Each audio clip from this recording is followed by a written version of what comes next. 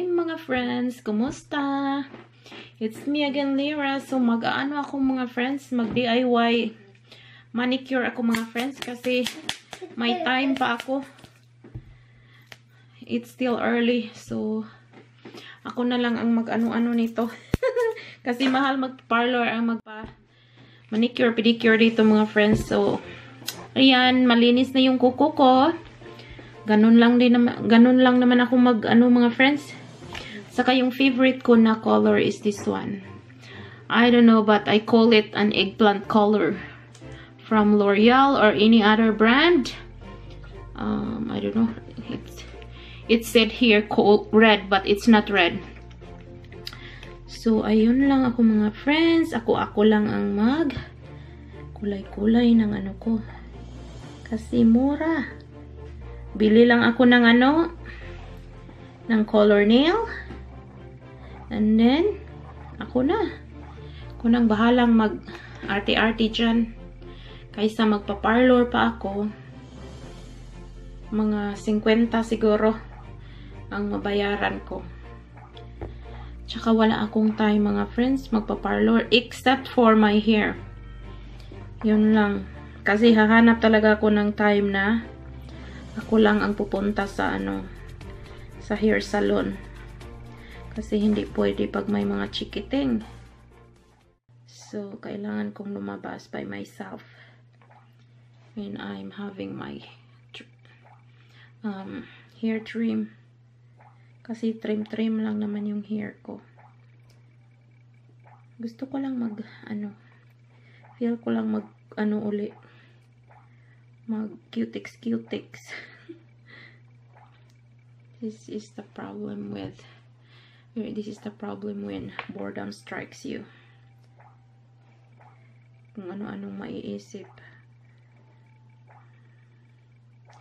So usually I'm doing second coat mga friends until makuha ko yung eggplant color or maroon color. Pero sabi dito sa it's red. Pero I don't think this is red. Because once you double coat, it's magiging maroon na siya. So ito talaga yung favorite color ko. Kahit pa magkulay-kulay ako ng iba, gusto ko talaga itong kulay na to.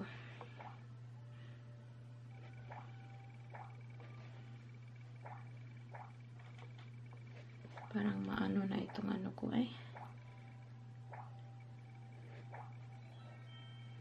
Kasi pag super thick din, mabilis siyang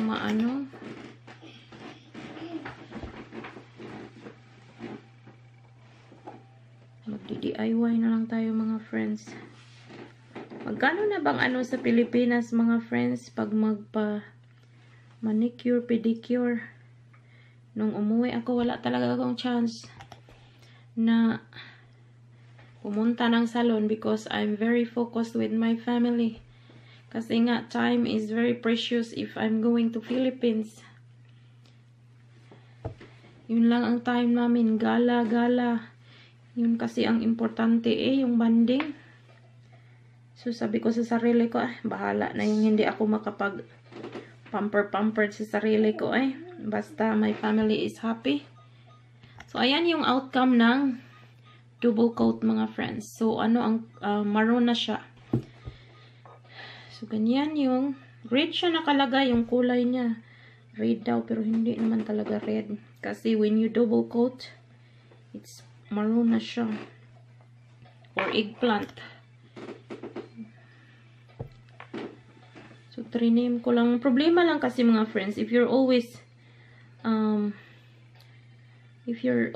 manicure, pedicure, magiging dull yung niyo.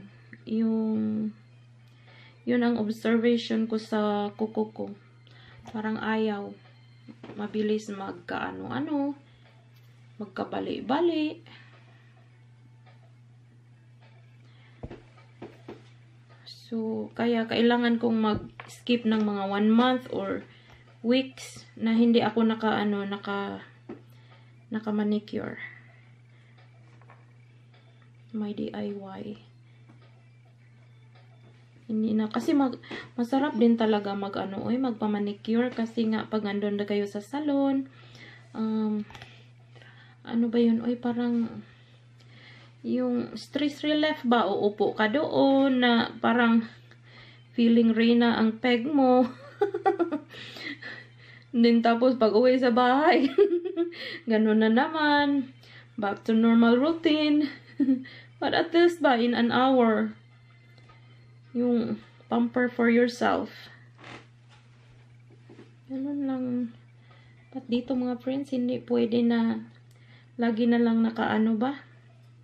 Yung pera na lang ng pera ang labas. Kasi nga iba talaga dito mga friends. Nahihiya pa rin ako sa asawa ko na gagastos ako ng gagastos. Tapos may mga bata. Tapos siya lang ang nagtrabaho. Parang common sense ba as a wife? Yun ang naiisip ko sa sarili ko. Nahihiya pa rin ako. Pero it's his responsibility din naman. But it doesn't mean that it's his responsibility.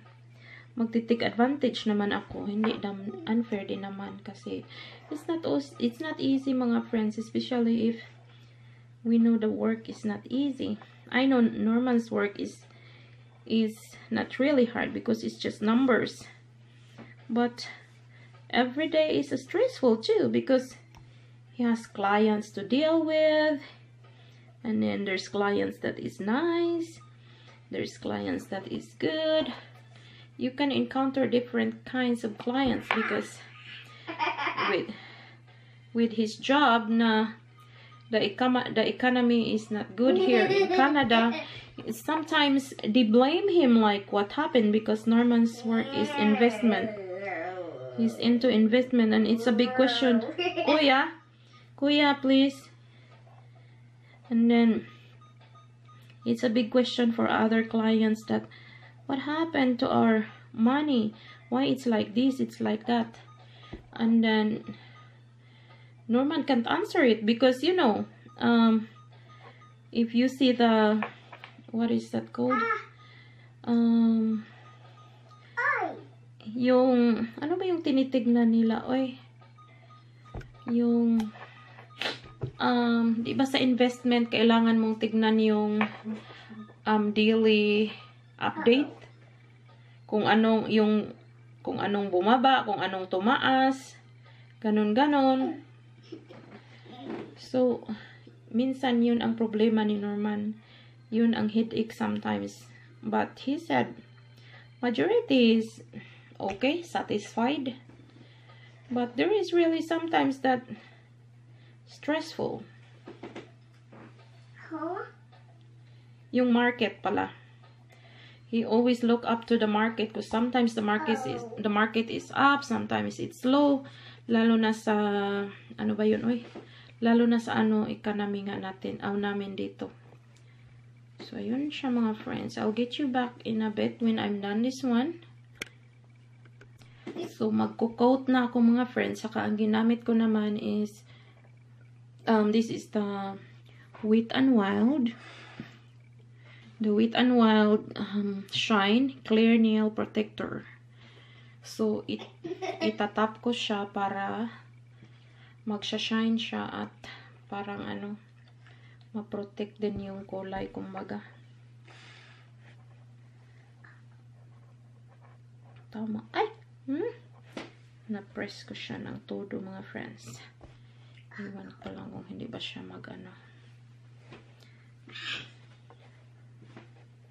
tukot lang ito mga friends yung grabe naman ito nag-transfer siya kasi medyo basa pa.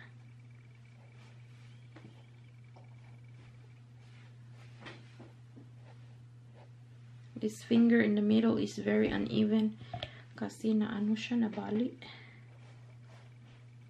But anyway, show must go on kumbaga. Because majority is good. So ayan yung end product natin mga friends. Ng D.I.Y manicure natin for tonight. What's that, Kuya Seth? Pero feel ko ito, mga friends. Feel ko dahil gabi. Nako, maano ito. Lalo na pag sa habol. Sa blanket. Yun lang, sana hindi naman. Tignan lang natin. Kasi pag gabi ako nagkukulay, nagmamanicure, yun ang problema ko. Maano talaga kinabukasan ay deform na. But anyway, I'll give a try. We have playgroup tomorrow, Kuya Seth. So we're gonna go to bed soon. Oh, no, not yet pa pala, eh.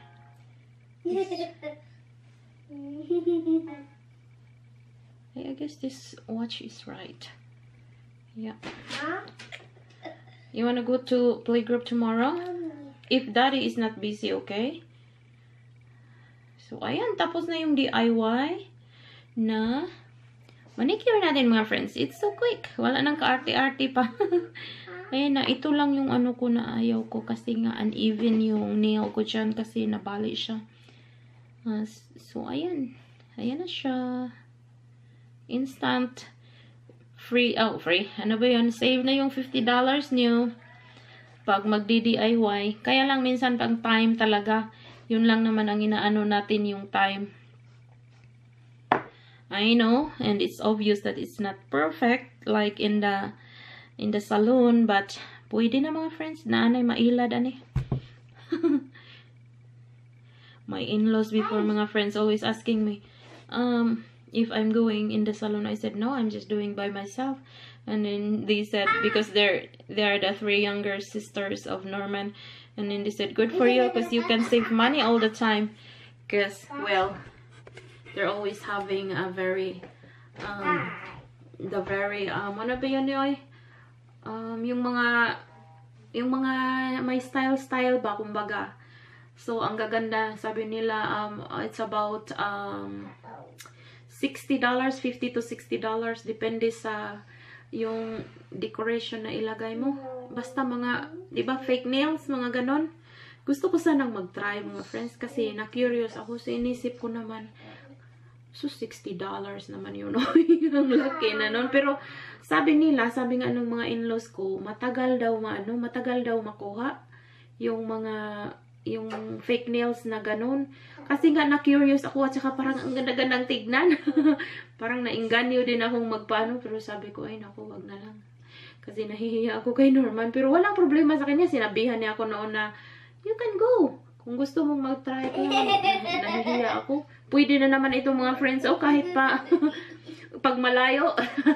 para na rin pag nagpasalon. Pero pag very close, ang dami siyang mga imperfection there, mga friends. Ang dami niyang mga, ano ba yung Tagalog sa sami-sami? Ay, basta mga imperfections sa sa pag-coat mo. So, ayun lang siya, mga friends. So, at least naka-film na naman ako ng isa. At least, this is not really very interesting. Pero, baka gusto niyo ba na mag-DIY kayo ng manicure or pedicure. Naiinis ako sa mga friends, sa paa. Kasi you know, I'm a big one. I'm big girl. Maipit yung tiyan ko, mga friends. So, wala akong pakialam sa paa ko. Sometimes, kung meron kaming lakad. So, maglo-lotion lang ako para ma-moisturize yung natin. So, ayan siya, mga friends. So, tapos na yung DIY na manicure natin dyan. So far, so good. Tignan lang natin kung hindi ito yung masami during matulog ba. Pag natutulog na yung matouch mo sa hair mo. Yun talaga ang ko, mga friends. Pag ay nako. Kaya nga, hilamos muna ako, mga friends. Kasi mag-i-edit ako after this.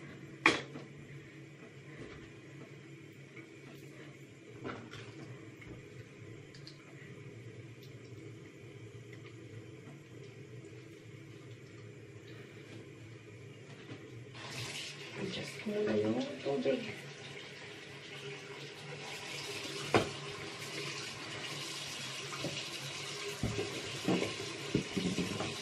So, ito yung gagamitin ko for my facial wash na Radiant Skin, na St. Ives, Pink Lemon, and Mandarin Orange. And then, magta-try ako ng clay mask, mga friends, for the first time.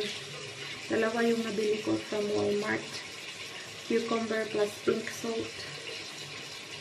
And then, meron din isa na clay mask na deep cleansing.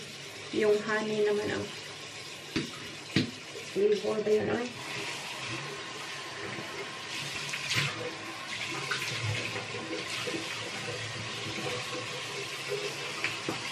Grabe mga friends, hindi nakuha yung makeup. Ang galing ng ano. Ang galing ng fit me. Hindi siya na ano sa tubig.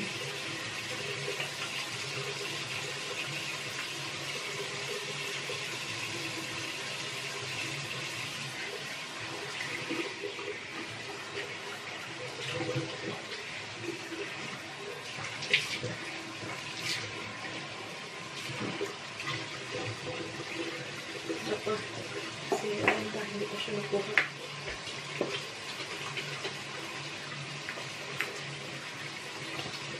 Dinirok ko pa nga friends, hindi na ako magsayang pa naman. Ang makeup remover.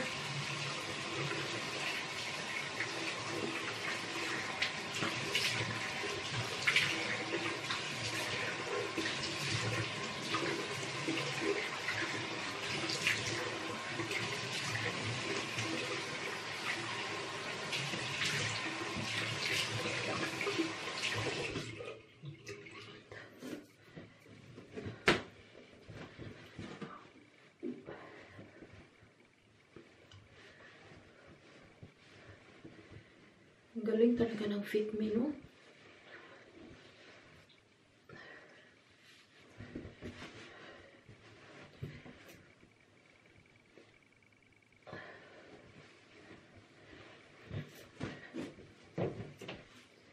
Okay, ito try ko to.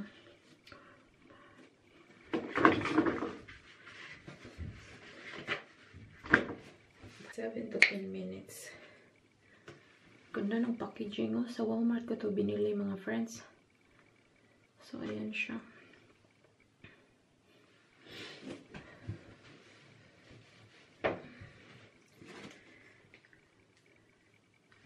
Sus, missing. Hindi ko ito, eh.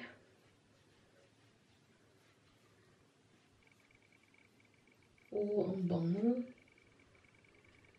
Ang bango niya, mga friends. Magwawash na naman ako nito after. Tatry ko lang kung anong ganap nito.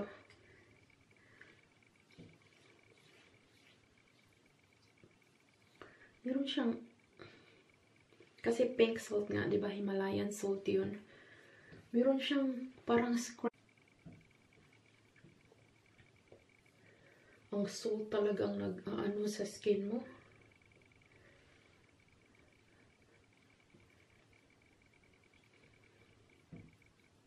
Ito ang problema ko sa itong dito sa ilong ko. Ano naman ito? Itong dito ba?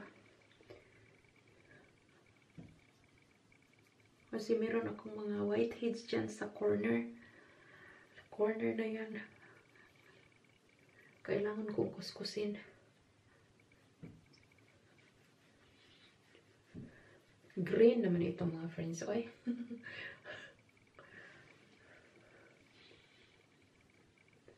Para naman tayong Halloween ito. Pero ang galing niya, mga friends. Ang galing sa scrubbing. Yung salt, yung Himalayan salt. Kasi plus Himalayan, cucumber plus Himalayan salt. Mag-wash na ako, mga friends. Kasi hindi ko na pinaabot ng 7 minutes. Kasi ang dry-dry na. Parang uncomfortable sa mukha. Yun ang na-observe ko. Kasi parang buminat siya ba? Binibinat yung ano mo. Parang binibinat yung ano mo, yung mukha. mga friends, pero parang ano ba eh,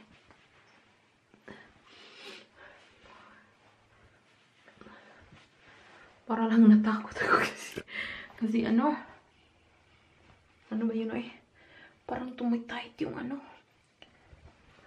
yung skin ko, natakot. Ito talagang wala, hindi sanay sa mga ganito mga friends. Pero okay din naman. Parang ang soft ng ano ko mga friends, oh. Parang ang... At saka naglagay din ako sa kamay ko. Kasi gusto kong i-moisture yung ano ko. At saka i-scrub yung mga dry skin ko dyan sa kamay. At saka ang... Basta... Okay naman. Okay din naman. Parang nakuha yung mga... nakuha ba yung mga dito? Meron akong pimples dito kasi magpi-period na ako. Kasi ito dito ang problema ko. Grabe, focus to the max mga friends. Parang in-scrub yung mga dry skin sa mukha. Maganda siya mga friends. Pero ayoko, natakot ako doon sa parang bininat yung ano ko. Yung mukha ko. Ano pa yun eh. Kasi first time akong nag-try ng clay. Yun talagang mga friends, pag first time, parang ano. Saka yung sa kamay,